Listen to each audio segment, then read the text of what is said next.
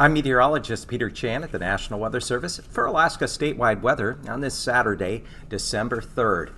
We continue to watch a strong area of high pressure anchored over the North Pacific up and through the Gulf and covering the eastern half of the mainland, as well as influencing weather there, especially across the Panhandle, where skies have been clearer and will continue to be so here and through the weekend, along with lighter winds. Further west, though, we have a stronger southerly flow of air across the North Pacific and Bering Sea on the west side of this ridge, and a couple of low pressure systems and frontal system that's working their way eastward as well as northward. And this push of milder and more moist air along the west coast is causing a problem with areas of snow that are mixing with or even changing over to freezing rain. As a result, we have a variety of winter storm warnings and winter weather advisories for areas of the west coast and western interior through 6 a.m. Monday morning.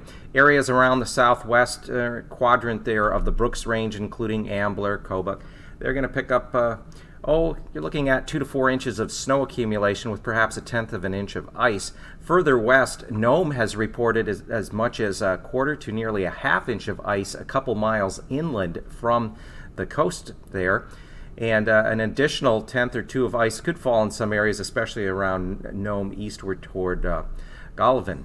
But along areas of the west coast as well, through the Strait and down into St. Lawrence Island, could see some wind gusts as high as 55 to 65 miles an hour. Further south, a coastal flood advisory has been issued for the KAKM Bay as well as the western portion of Bristol Bay, and that'll be in effect from Sunday 11 a.m. through 3 a.m. Monday morning, especially in that area there from Kipnik through Quinhaget, and then also in and around Togiak. We expect water levels to run 2 to 4 feet above high astronomical tide. We have a frontal system that'll be bringing some gale force winds there and enhancing those water levels on Sunday into the pre-dawn of Monday morning. Otherwise, we expect the frontal system to push inland with some moisture, so we'll see some more precipitation spread inland across areas of the interior, with yet another frontal system on its heels to impact the west coast as we go through Monday evening.